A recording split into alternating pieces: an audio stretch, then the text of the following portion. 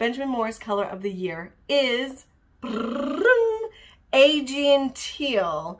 This is a beautiful teal, kind of like a grayish blue green, really lovely. I've had my ceiling painted this color in my studio for a few years. I'm going to show you it in just a moment, and all of the other colors from Benjamin Moore. I want to say thank you to Benjamin Moore for sending me all of their imagery that they have. So that's what we're sharing in this video today. You're going to see where it's been painted, all of their different colors, warmer tones, I have to tell you. I want you to stick around to the end of the video so you can let me know, do you like the color of the year and which one is your favorite color? So here we go, let's dive in.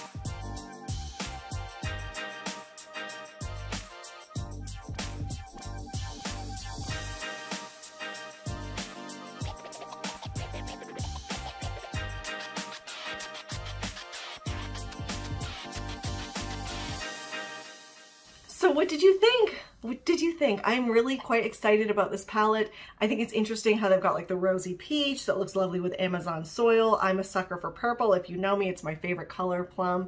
And yeah, just some of the other warm yellow tones and Kingsport gray that's in there and Chestertown buff. I mean, there's a lot of really interesting colors. Kind of going back a little bit, my basement is painted a color that's more, it's actually Wilmington tan, I believe, which is like the Chestertown buff, you know, so kind of going back to some of these older, warmer earth tones. So I'd love to hear what you think. Comment below and tell me, would you use the color of the year in your home, or where would you use it? I think it would look stunning for painted cabinetry and obviously ceilings, but a lot of different places you could use this color. I'm Claire Jefford.